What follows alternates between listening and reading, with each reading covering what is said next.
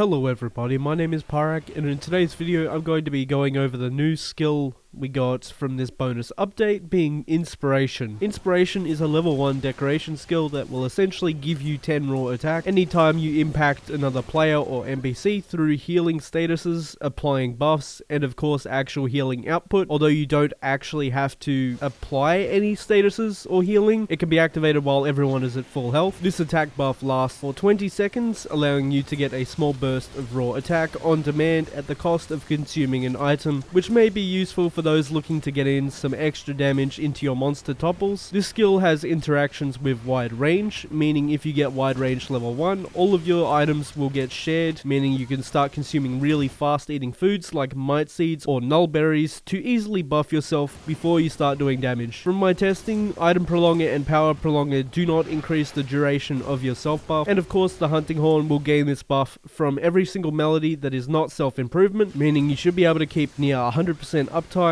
on this 10 raw attack buff. It's worth noting, this skill does not stack with itself, so if you consume different types of food or healing, it will not stack, it'll just replace the previous one. Somewhat like Mushroom Mancer, I don't think this skill will particularly impact too many builds. It's more so a skill you can chuck on for free damage if your build already comes with a level of wide range. For Hunting Horn, however, it's essentially the same amount of raw as 2 levels of Resentment, except it costs a level 1 slot, and you of course only need the 1. This has been a quick showcase of the new skill Inspiration for Monster Hunter Sunbreak's bonus title update. As always, thank you so much for watching, and I hope to see you on the next one.